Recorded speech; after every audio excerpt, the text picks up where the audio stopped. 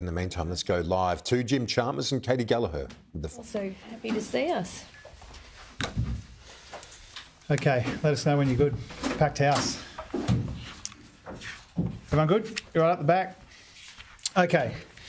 Well, today, Katie Gallagher and I are releasing the final budget outcome for the year just finished, which shows that the Albanese Labor government has delivered a second consecutive budget surplus.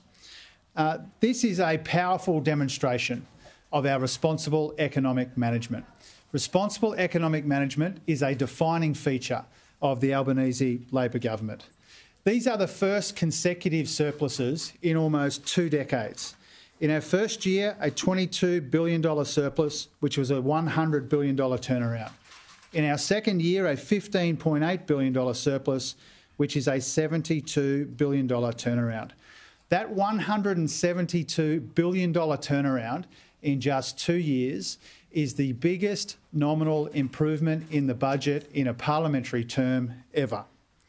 And it wouldn't have happened without our responsible economic management. It wouldn't have happened without our spending restraint, without our savings, and it wouldn't have happened without the way that we've taken the right economic and fiscal decisions for the right economic and fiscal reasons.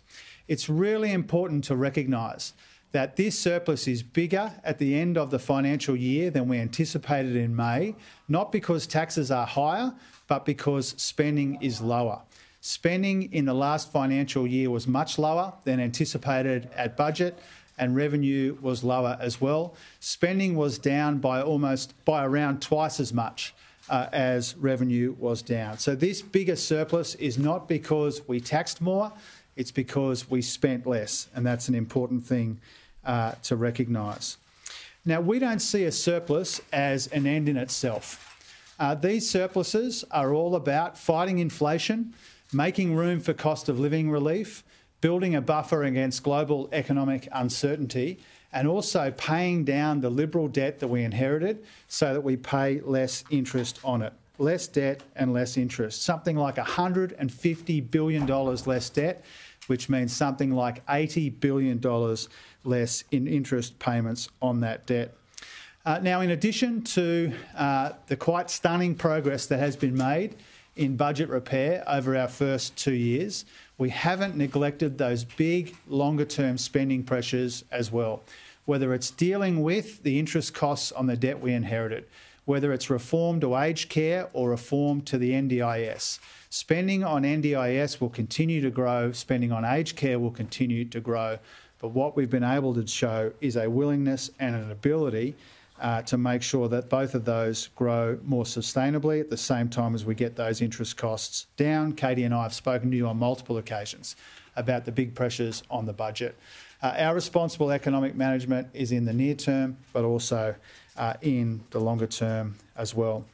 I think Australians can be really proud of the progress that we've made together over the course of the last couple of years, indeed over the course of the last week or so. If you think about the last week, only last Wednesday we got very welcome, very encouraging, very heartening numbers when it came to monthly inflation. Not just headline inflation, but underlying both measures, as well as non-tradables and services inflation, all went down in welcome and encouraging ways. In the second half of last week, we restarted the strategic economic dialogue with China. It couldn't have been better timed given the very welcome news out of Beijing that the Chinese government is acting to support growth and activity in the Chinese economy. You know that softness in the Chinese economy has been a big concern for us, a big part of the global economic uncertainty which plays out in our own economy as well. We saw another round of weak manufacturing data just in the last couple of hours or so out of China. Our forecast for China over the next 3 years or so, if they play out as we anticipate, would be the weakest growth in China since it opened up in the late 1970s. And so progress, stabilising that important relationship with China, a relationship full of complexity and economic opportunity, important developments in the last week as well.